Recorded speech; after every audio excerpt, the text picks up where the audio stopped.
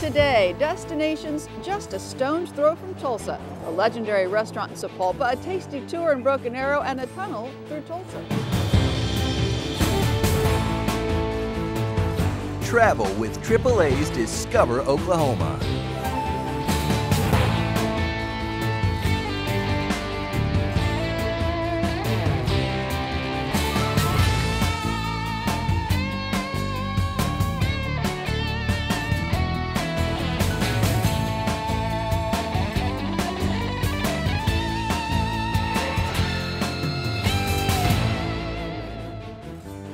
Hi, and welcome to AAA's Discover Oklahoma. I'm Jennifer Reynolds. And I'm Dino Lawler. We're checking out the cities and towns around Tulsa this week. We're going to be discovering Broken Arrow, taking a look at Jenks, Tulsa, of course, but we're going to start here in Sapulpa. Behind me is the Creek County Courthouse. It was built in 1914. Beautiful. Same people who built that built our capital in 1917. Not quite as historic, but just as legendary as an eatery here in Sapulpa that just about everybody loves. Been serving food for 50 years, and it's called Freddy's. Tradition is defined as, quote, the handing down of statement, beliefs, legends, customs, information, etc. from generation to generation, especially by word of mouth or by practice, unquote. Want to see another definition of tradition? Well, you're looking at it. Freddy's Barbecue and Steakhouse in Sapulpa. Their excellent food, incredible service, amazing hospitality, they're all combined into defining what is a first-class dining experience. So I think there's a lot of people, because of Discover Oklahoma and its area that it covers, I think people recognize that what we have. We've been in the business since 1962, so this year's 50 years, you see. So over 50 years, you've dealt with a lot of customers. 50 years, now that's truly an impressive statistic.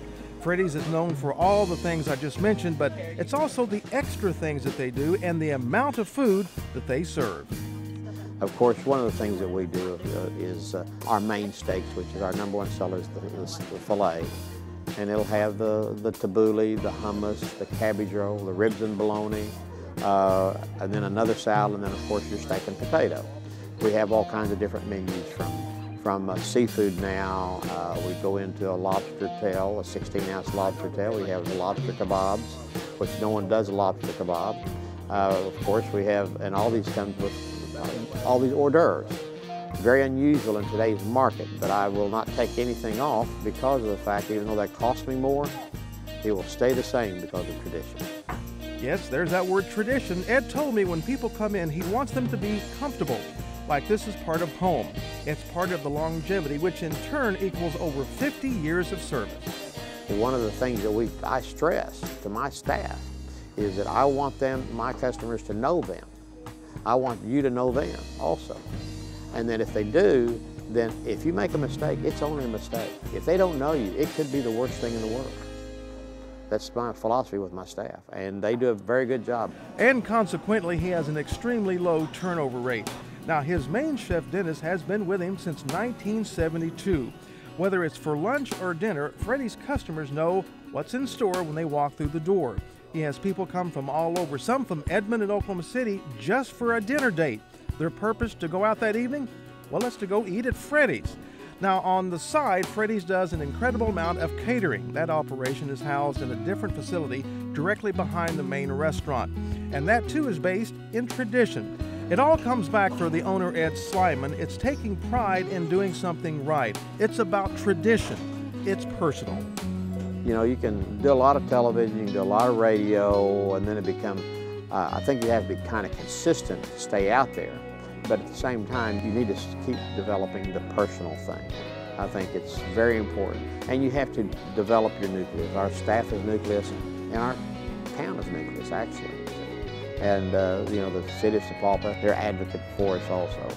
And, you know, hey, it's good, because if we can draw people, they can draw people. It's good for everyone. To check out Freddy's menu and all their catering information, just go to the Discover Oklahoma page at travelok.com. We're going to take a tour of the Sapulpa Historical Museum just a little bit later in the show, but right now we're going to head to another really busy Tulsa area city. It's called Jenks. It's located between the Arkansas River and Route 75. And of course, they're known for Antique Row and a lot more. A lot more. In fact, there is so much to see and do in and around Jenks. I'm really going to have to talk fast. Nestled beside the Arkansas River and just southwest of Tulsa, Jenks is known as the antiques capital of Oklahoma. Here, antique stores of every specialty are clustered conveniently together. The fun thing for shopping in Jenks is that it really is an all-day adventure. You can park once. We've got 8 or 9 shops on this block alone. Even if you're not sure what you're looking for, even if it's just a trip to the past, chances are you'll find it here. We all understand that this is an industry that really caters to those people that are looking for that free entertainment venue. All of our furniture is 100 years old or older, and that's the definition, true definition of antiques is 100 years, vintage is 50. But just because Jenks is a repository for treasures from the past, don't be fooled. This growing city offers an ocean full of unique experiences, like the Oklahoma Aquarium, where thousands of salt and freshwater fish fill 8 mesmerizing exhibit galleries. Well, the Oklahoma Aquarium was actually an idea first in 1984, quite a long time ago, by 2 boyhood friends who were from this area. They thought, wouldn't it be neat if the Tulsa area had a world-class aquarium? Well, it took several years for them to get that idea off the ground and rolling. And finally, in 2003, the aquarium opened its doors to the public, and we've done nothing but grow ever since. The state-of-the-art facility will have your head swimming. We don't recommend swimming with the sharks, though. We have 4 different species of sharks in this main exhibit. These are the largest sharks. We have the largest bull sharks in captivity, which are a very threatening shark to man, and so they're really fascinating to watch. We have lemon sharks. We also have nurse sharks, which are the ones sitting on the bottom that look like giant catfish. And we have sand tigers, which have the real big snarly teeth. After checking out the aquarium, you'll likely have worked up an appetite, and that's when you'll want to claim a table at the Waterfront Grill, known for its ambiance and its extensive menu. And the menu kind of grew out of the location because we're on the water, and we wanted a great feel for the restaurant as well as the menu. We wanted to be a broad menu which appealed to everybody. Open for lunch and dinner, one main attraction at the Waterfront Grill is the gigantic kitchen. We brought it in to the restaurant to where people could actually come in, and when they're waiting for a table, look at the grill and see all the seafood being cooked, all the steaks being cooked, the prime rib being cooked, all the salads being made, the sushi. And that becomes part of the atmosphere. I'd say 30% of the atmosphere of the entire restaurant is the openness of the kitchen. After filling up on delicious cuisine, you'll be ready to wander over to Riverwalk Crossing. Right on the banks of the Arkansas River, this is no ordinary shopping mall. Allow this eclectic mix of unique shops and eateries to wash over you. Stroll, take in live music, or simply browse at this laid-back venue. Here, when we first found out about it, I just thought it sounded really exciting and unique, and to be in front of the river and have such an interesting venue. We've always tried to sell things that are different, people haven't seen before, and so to be in a place that was kind of unique, it just seemed to be a good fit. From antiques to shark tanks, boutiques to beautiful cuisine, Jenks has seamlessly blended its antiquing persona with fresh, one-of-a-kind attractions, and that, to me, sounds like a vacation. All right, stay where you are. We are just getting started, and if you like history, we have a museum that'll make you the smartest person in the room. And if you happen to be a dairy addict, we got you covered there too. But next, downtown Tulsa. Kind of hard to wrap your head around it. We'll show you how to take in Tulsa from a whole new angle when AAA's Discover Oklahoma returns. We had some family members that had switched to AAA, and they kept telling us how much money they were saving, and found out they could save us money too, and so we ended up switching. We have 3 kids, and there's not a lot of money left at the end of every month. It ended up saving us quite a bit. Our car insurance alone saved us probably about $600. Any money you can save during the month and have some left over, that's a pretty big deal. Having insurance is important. Having affordable insurance that you can trust is a blessing. Want to get away? Oklahoma road trips are fuel for the soul.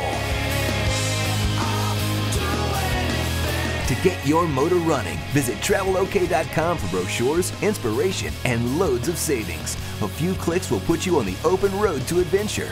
At travelok.com/road trips, it's easy to find a getaway that moves you.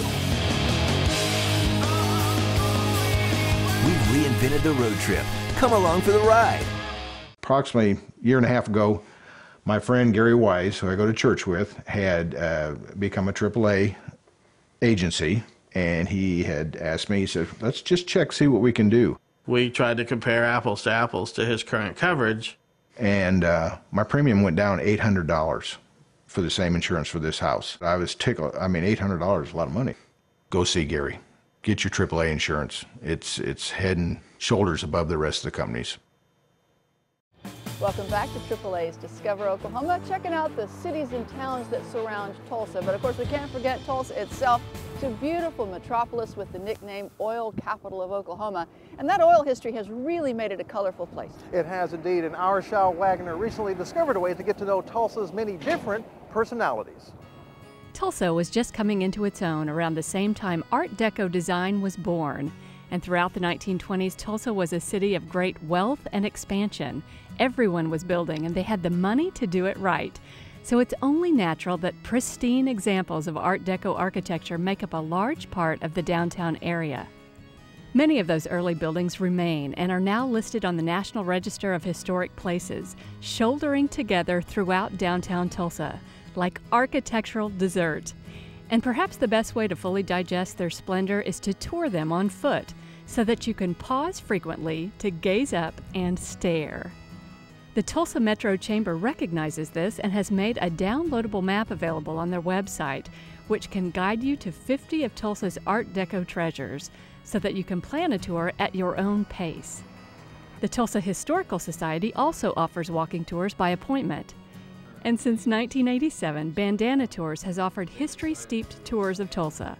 It's historical and architectural in nature, so we take you to the highlights, some of the most beautiful things. I remember, when I first started doing these tours, I was just, a complete wash. I mean, something like this affects your soul, and,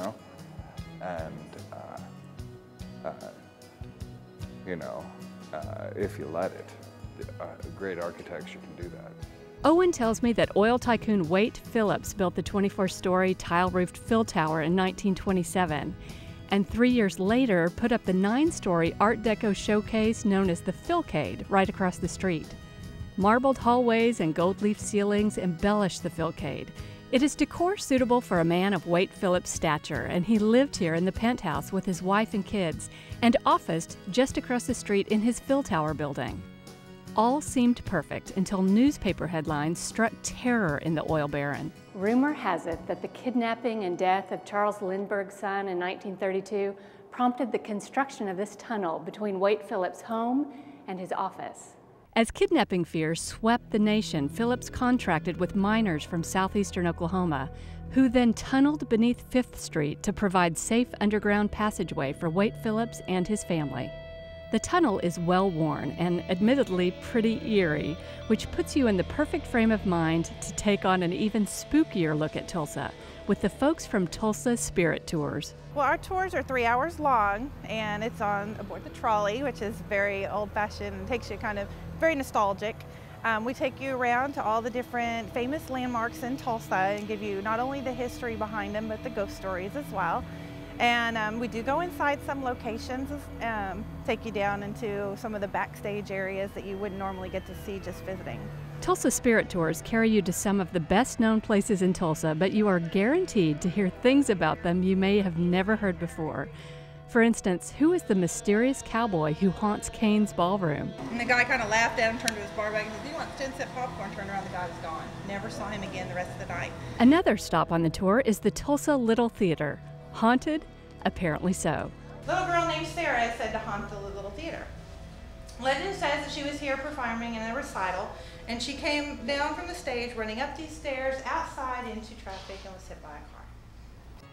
Much like a good novel, Tulsa's story unfolds with drama and bluster and a cast of fascinating characters. Even for Tulsans, it's a lot to take in.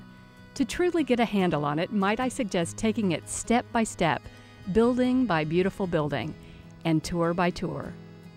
Discovering Tulsa's architectural, historical, underground, and haunted side, I'm Shel Wagner. To find out about all the tours in Tulsa and a lot more, all you need to do is visit the Discover Oklahoma page at travelok.com.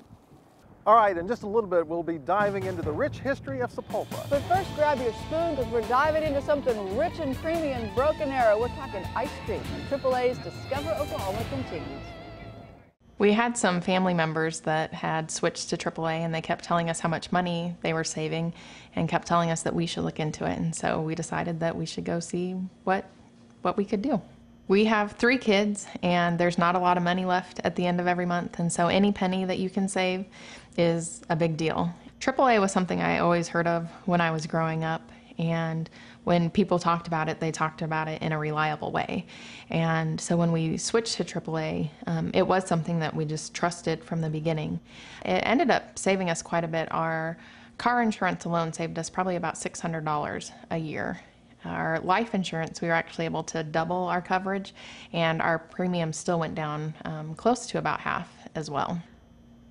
Again, it's not something you ever want to think about as you grow up and become a grown-up with a family, but it's definitely something that you need to have. Having insurance is important. Having affordable insurance that you can trust is a blessing. Welcome back to AAA's Discover Oklahoma. I think we've made pretty good time so far checking out all the vibrant cities and towns surrounding Tulsa. And we've had a lot of success, except for me trying to refold the map. It was Thank frightening. goodness, thank goodness for our GPS and our Ford Explorer. But the next up on our list is Broken Arrow. You know, we're going to skip dinner and go straight to dessert. Bluebell Ice Cream actually started in Brenham, Texas, but this creamery in Broken Arrow is one of just 3 that produces the company's ice cream, sherbet, and popsicles.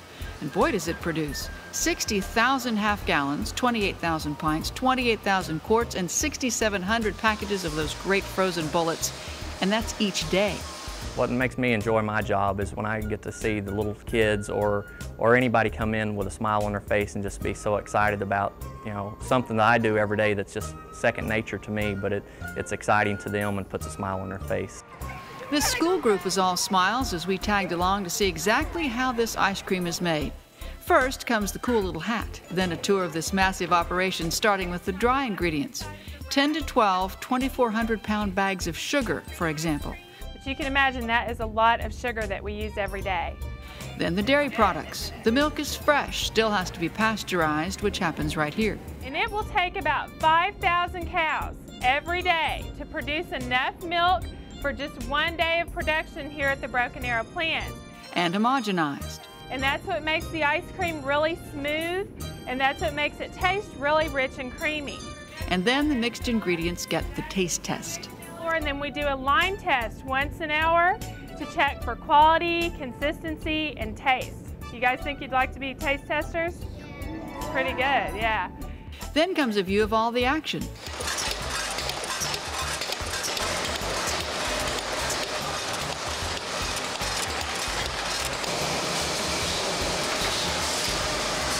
This tour even includes a movie. Good morning, Miss Annie. Don't you look nice? You running her office again? Why, yes, ma'am, I am. And it's back to the country store. What would you like, sweetheart? Chocolate chip cookie. Okay. For our own little taste test. This was the best part, wasn't it? Yeah. I wish we could get more. I know. You think they'd notice if we got in line again? Yeah, probably. Spoiling our lunches. Yeah. From what I'm told, many employees at Bluebell Creameries, especially the new ones, do end up spoiling their lunches because the slogan's true. They eat all they want and sell the rest. For more information on the Bluebell Creamery and how to schedule your own tour, just go to the Discover Oklahoma page at travelok.com. Hey, lots more to come.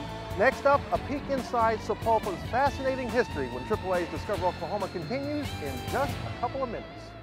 In early April of this year, we had one of the most violent hailstorms I've ever seen in my life. And my wife called me, and you could hear the noise over the telephone. By the time I got home, got out here from town, there was hail everywhere. Baseball, size hail, golf ball, everywhere. My truck was beat to pieces. It was a pretty violent hailstorm. I called my AAA agent, Gary Wise, a friend of mine, asked him what the procedure was, give me the phone numbers, we need to turn this in. We hope to always be there whenever they need us, and that is the most important client that we have, is the one that we're talking to at the time. I feel AAA has treated me with the utmost respect. I feel like they went above and beyond to be respectful of our time and our property. AAA definitely is there for the right reason. The president of the insurance company called and asked, you know, what could they do to help Woodward and help our clients in their time of need.